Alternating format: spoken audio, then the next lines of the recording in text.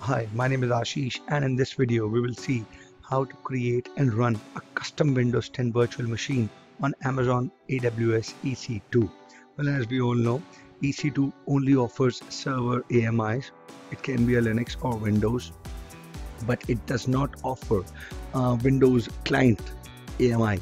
So how you can upload your custom AMI Windows 10 or Windows 7 virtual machine AMI to Amazon EC2 so that you can bring up more instances in the Amazon EC2 section. Well, we will use a VM import export feature.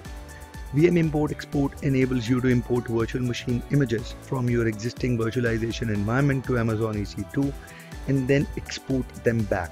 This enables you to migrate applications and workloads to Amazon EC2, copy the VM image catalog to Amazon EC2, or create a repository of VM images for backup and disaster recovery. Well, to start with, you have to import your VM as an image, as a VHD, VMDK, or via OVA template.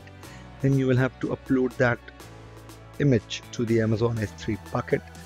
Then we will have to need a VM import service role so that can interact with the VM import export feature and import it through that Amazon S3 bucket. VM import requires a role to perform certain operations in the account, such as downloading disk images from an Amazon S3 bucket. We must create a role named VM import with a trust relationship policy document that allows VM import to assume the role, and you must attach an IAM policy to the role. Here is how you can create a VM import service role. You will have to create a file named trust-policy.json. It will be a JSON type file with the following policy. This can remain as it is. Effect will be allow, principal will be VMI Amazon AWS.com, action, this role, condition. You can find it on the Amazon documentation as well. Then you will have to create a role. Use the create role command. This is a built-in commandlet for Amazon CLI to create a role named VM import and give VM import export access to it. AWS IAM create role. Role name would be VM import. Assume role policy document. Save this file on your computer and give the location of this file properly while running this command. Then you will have to create a role policy. Then you will create a file named role policy.json with the following policy, where disk image file bucket would be your S3 bucket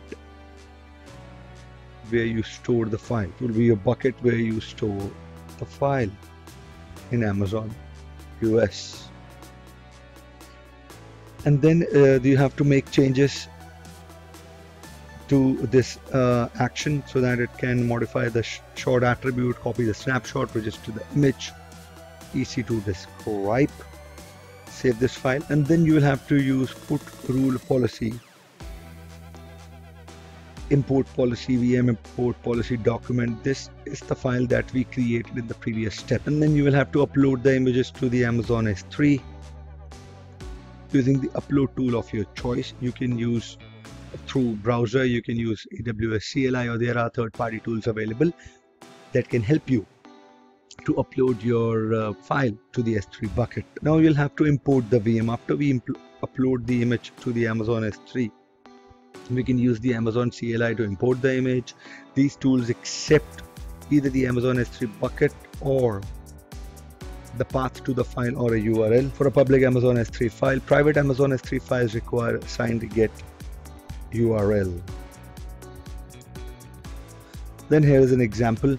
Let's say you want to import an OVA file from the VMware thing. Then you will have to use Amazon EC2 import image. Let's say you are importing a 2008 machine OVA. You can have the inbuilt thing here, disk container. This would be your containers.json policy file that you created. Then you would mention that you are importing description Windows 2008 OVA. Format would be OVA type. Bucket would be your bucket, your S3 bucket, and this S3 key would be your OVA file key. That is how you will import an image after exporting it from your virtualized environment, it may be an on-prem environment or any virtualized environment, Hyper-V, VMware, and then you can place that AMI to your AMI section, and when you will be creating an EC2 instance, you will get that option under My AMI section, so that you can spin up more EC2 client-based OS on the AWS cloud. So I hope this was informative to all of you. I would see you in the next video. Till then, have a great day. Bye-bye.